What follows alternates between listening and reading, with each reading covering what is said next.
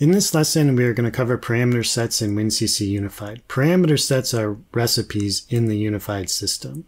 In preparation for this lesson, I did create a parameter set screen, and I did include a push button on the main screen that will allow us to navigate to the parameter sets screen. I'm going to go over to the Libraries tab. In the project library, we're going to add in a new HMI user data type. So I'm going to select HMI user data type and make sure I've got a unified panel selected. I will give my data type a name, recipe rec type, and select OK. This HMI user data type is going to be used to define the structure of the elements for our recipe record. When you are working with types in the project library, when you are done with your changes, you will need to release your version. Or if you are unhappy with the changes that you made, you can discard those changes. I do need to select the communications driver type for the HMI data type. We are going to be using internal tags for this lesson, so I'm going to use the internal communication. But if I were to use another PLC, I would select that type of communication that I would be using. I'm going to select Add New. The first element is going to be called val_1. And I'm going to use the data type integer for this first element. Select Add New, and I'm going to have another element called val_2, and it is also going to be the integer data type. So I'm going to have two elements within my recipe. So I am satisfied with my HMI user data type, so I'm going to select Release the version. In this dialog box here, I want to make sure that I select the Delete Unused Type Versions. And you can see right now my recipe record type is in work, so it's still in process. Once I select OK, it will no longer be in work. Next, I'm going to go into the project tree underneath HMI tags. And I'm going to open up the HMI demo tags tag table. I'm going to add in a new element. It's going to be called recipe tags.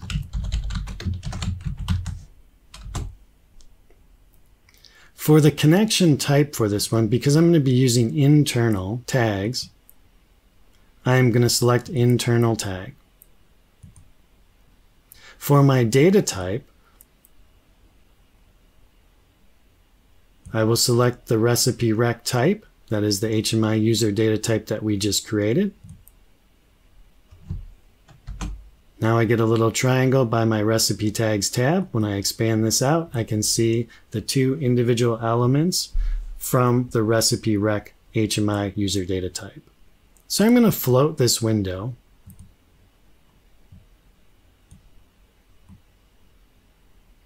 And I'm going to open up the parameter set screen. And what I want to do is I just want to use the drag and drop features and assign the individual elements to the I/O fields on the screen from the recipe tags tag. So I'm going to select the val1, just do a drag and drop on the first I/O field for value 1. I will select val2, drag and drop onto value 2, and I will close out this dialog box. When I look at the properties for the I/O field, it automatically, when I did the drag and drop, assigned the individual element to each I/O field. So here's value 2. Next, I am going to insert the parameter set control, which is found in the toolbox underneath Controls.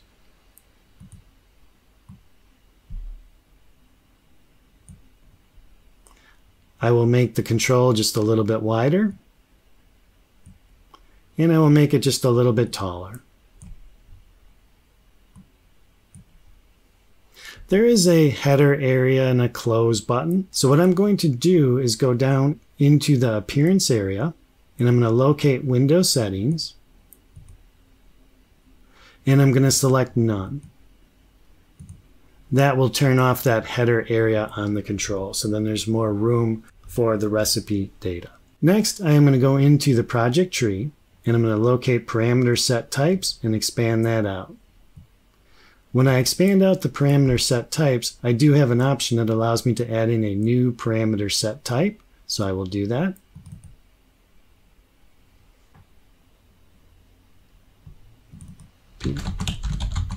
For the name, I'm going to call it recipes. For the data type, this is where I have to pick the HMI user data type. So I will pick the recipe rec type and accept it. Then I would select a tag of my recipe rec type. So I highlight my HMI demo tags, and here is my recipe tags tag. So I will select that.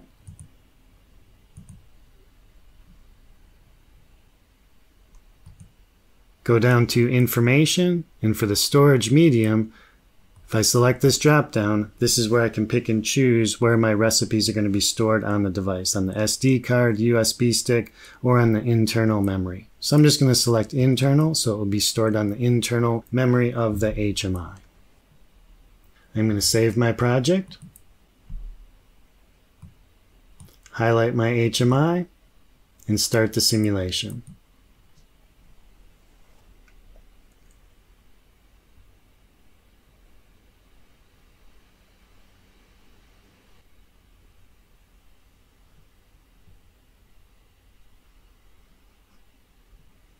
I'm going to go down to the runtime values and uncheck Keep Current User Administration Data and select Load.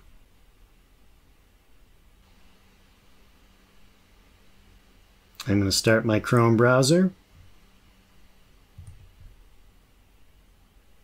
log into the runtime simulation, select my admin user, enter in the password, HMI 12345, and sign in. I will select the parameter set screen. In the parameter set control, the first thing I would need to do is select my parameter set type. You can have multiple parameter set types that you can work with. We just created one in this lesson called recipes, so I will select recipes. For the parameter set, this is where you would select existing records from the parameter set to either download, or you can upload data, from the controller.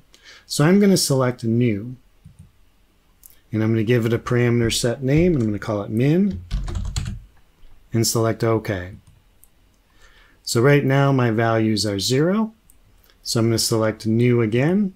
I'm going to create another one called max. Select OK. For my values here, I'm going to enter in 100 and 99. So I will press the Save button to save my data record. And now the function bar or toolbar here allows me to download or upload. I can export or import. I can also delete recipes, rename, or do save as. So I will just select the download button. So this will download the two element values, 199. So when I select the download button, it downloaded 199 into the controller. Say, for example, I wanted to change this value inside the PLC. I'll type in 88. And if I wanted to update the max recipe with this new value, I could select the upload button. And then I can choose, do I want to overwrite the selected parameter set or create a new parameter set? I'll just select overwrite and select read. So now that brought in the value of 88, and I could save this as a new recipe if I wanted to. So in the drop down, I could select different recipe sets and then download those into the controller, etc. In this lesson, we covered parameter sets in the WinCC unified system.